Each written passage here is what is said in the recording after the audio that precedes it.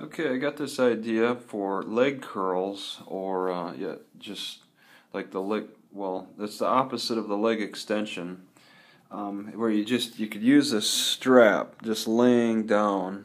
Okay, probably nobody on the planet's really given this much thought, but I do, because I like to squat a lot. And say you've been doing a lot of squats with your torque strap, and your knees may get a little achy because you're only working one side of the knee with the torque strap.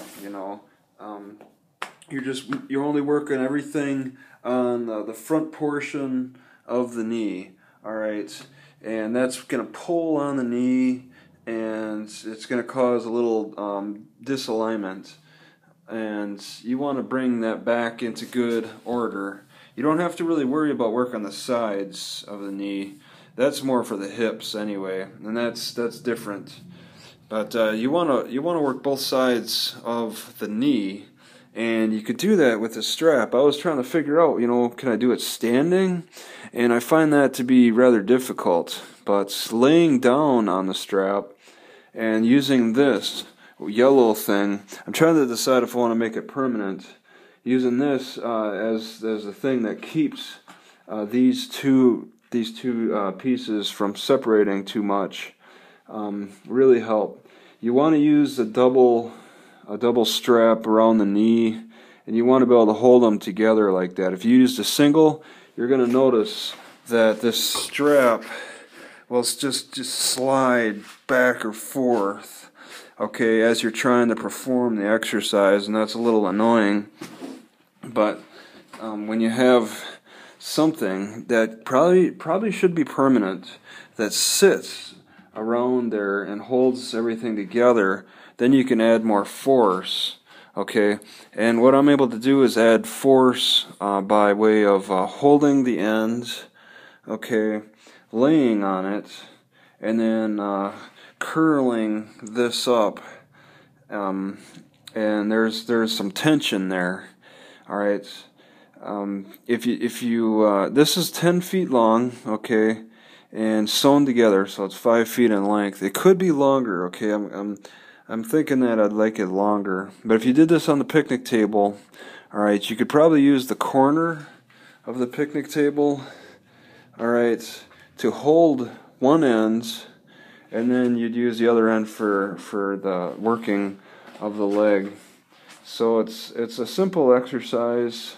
Nobody really messes with because a lot of people just don't seem to care too much about working the bicep femoris. It's one of those muscles that you don't see, so you don't really deal with. But I'll just kind of demonstrate because I like it. I feel the tension, so it's something to give some consideration to. Okay, so you lay in, wrap the foot around, get this position around the knee, as you can see, and then hold everything, and then curl up.